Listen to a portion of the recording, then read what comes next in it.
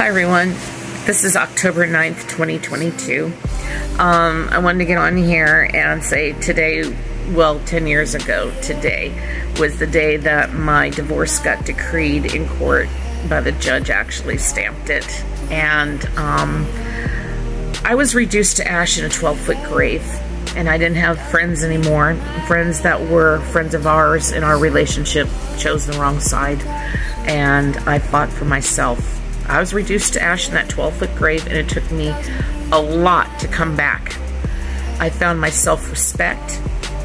I found happiness. I finally got to go back to doing the things that I used to love to do before I got into that relationship. It's been difficult to rebuild your life, but it can be done. Have faith. And if you need any help, drop a comment in my little box down here, my little comment box. And maybe I can find some solutions. I am a domestic violence advocate. And I don't do it no more on the internet like this to talk to people.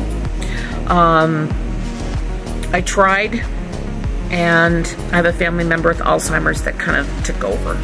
So that kind of got shot down. But anyway, I'm still out there for people who need me. And it's a long recovery road. It's nerve-wracking sometimes. And there's been nights I would just shed tears that all the friends that I used to have that I trusted turn around and end up stabbing me in the back.